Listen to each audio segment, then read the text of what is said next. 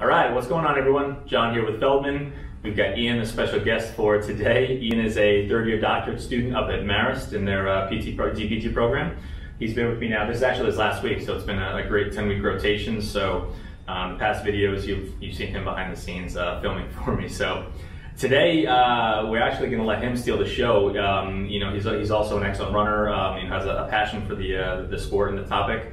So we're going to talk a little bit about detraining. And if you actually read a couple weeks ago, I had a post on how to plan your proper race taper. Your race taper is a planned change in training volume, and what that means for you when you start to lose fitness versus when you kind of prime yourself and keep yourself ready to peak and race and compete. A detraining concept is more of those unplanned or forced rest periods, and what does that mean for your body? And when you start to lose fitness, what does it mean in the long run, yada yada, all that good stuff. So I'm going to kind of let Ian take this one away. And, he was gracious enough to write the topic and write the post, so he put the research in and kind of tag, you're in, man. Okay, so again, so with detraining, what we're ending up talking about is a period of where you had a forced hiatus from your activity. Could have been a vacation, which would be nice and favorable. Or could have been a really busy work schedule. As we're coming back up to the fall, when schedules start picking up again, something where you couldn't keep up with your activity. It could be running, biking. It could be soccer. It could be basketball, a sport. It could be karate. Okay, something where in essence you have a forced rest from that activity. Primarily, we're going to be talking about more so like an aerobic standpoint of running, biking, cycling, swimming.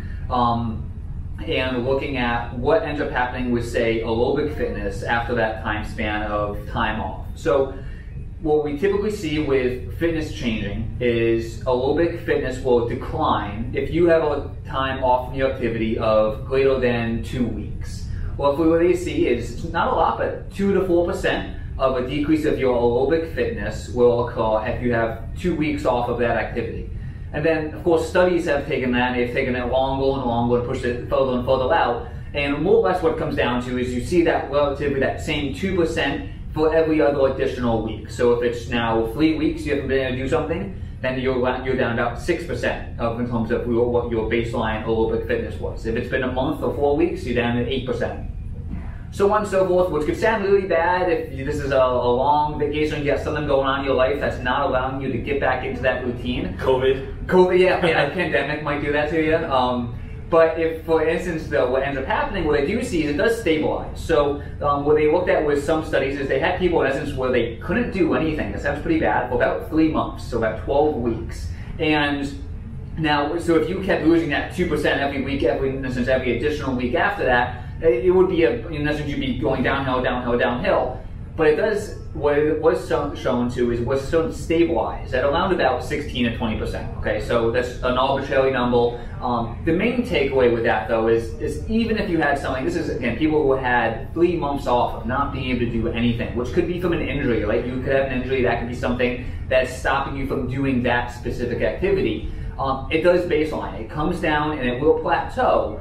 And what's good to see is these people your athletes who they use in these studies, people who had previous activities. So say if you were a runner, you had something that had happened to you that was an injury, stopped you from running even for numerous months at a time, that baseline, it was a 20% detriment that they had from the top level, but it was still much higher than what an average person would be as if they hadn't done any exercise. Okay, so if even with that time off, you're still going to be better than where you were before you even started all your exercise and all your habits. So you would never leave out necessarily down to that very much, 0%, whatever that would be for aerobic fitness, right? But you would always have some additional benefit from having done that previous training. So sometimes that's a good kind of idea to have in mind when we're weighing these kind of concerns in our mind of, hey, I'm injured, or I've got something going on, I can't get my training, and am I going to be starting back from ground zero? Kind of going forward, what am I going to be building on?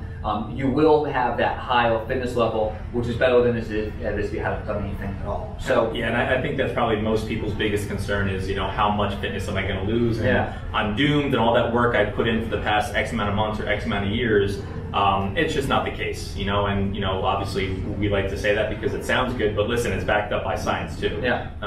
They've done the study, so you're never gonna go completely back to sort of like Ian said prior to to your startup training. And I also think it's good because you mentioned that like the 3-month mark, 4-month mark, things like that. If you've just not done something, we've all found ourselves in those situations before, whether it's a change in job, schooling, you're moving around, like Ian's a student right now. I remember when I was a student, we were bouncing back and forth, different towns. Some people go to different states all over the country, and it's tough to get into a rhythm and a routine, and you lose that. And once you lose it, at least I know for me, it's just my personality, it's really tough for me to get back into a routine. I know some people are good at doing the bare minimum, but if I have a lot of stress in my life and I have a lot of balls in the air, I'm one of those people that needs to kind of put that on the back burner and focus on everything else before I get back in the right mindset to do it. And then, before you know it, a couple months have already passed, weeks go by like that. Yeah. So, but the saving grace is, that insurance policy where you can at least reassure yourself that, listen, yeah, I'm not going to be where I was, 3 months ago, but I'm also,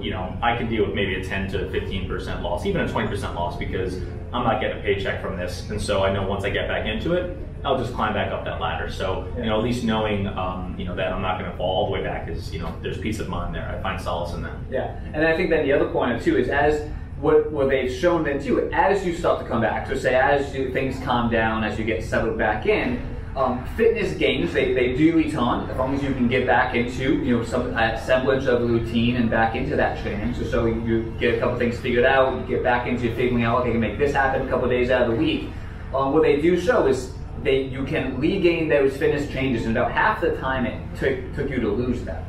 So if you've lost maybe 10% over about a 5 to 6 week time period, you'll regain that in about a 3-week time period, as long as you can get back to consistent training. And I think from our perspective too, looking at injury management, what's really important here is making sure whatever routine you get back into, making sure it's something that's sustainable for you. So this would be a case where, hey, I've been out for 8 weeks, I don't want to get right back up to where my training was 8 weeks ago.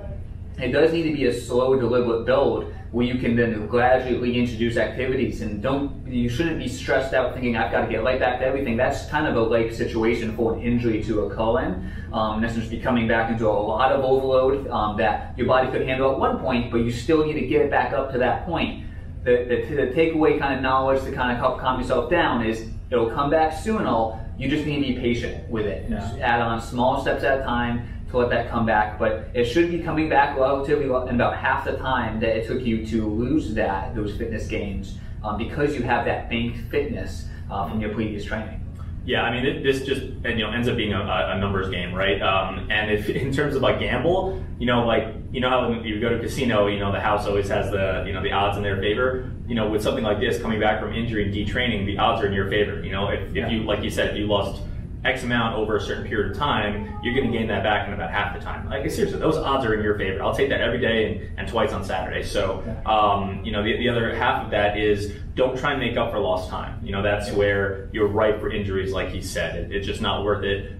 Just focus on getting back to your normal routine, consistency, and then your fitness will come back. So in terms of those two things, you wanting to maximize your training, well, you're going to get it back in half the time, and mitigating risk of injury, well, if you try to make up for lost time, we can tell you that your risk of injury will go up. So again, I'll take both of those pieces of advice to heart and just say, yeah, everything's in your favor coming back from this. So so takeaways all, detraining can happen. If you have a long period of time off, it will happen.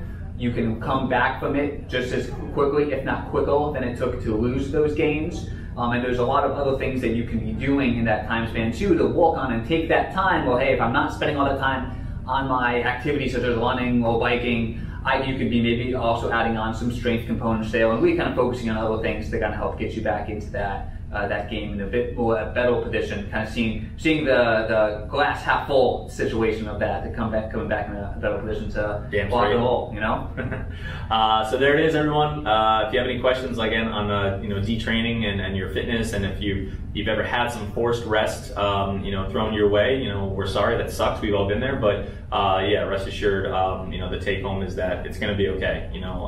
Time is on your side, your fitness is on your side, and just really rely and appreciate all the work that you've done up until this point, everything that you've banked. So If you have any questions, reach out to us, leave us some comments. We appreciate any likes and subscribes. You know, share this with your friends and your running communities. You know, we really, really appreciate the support from everybody thus far.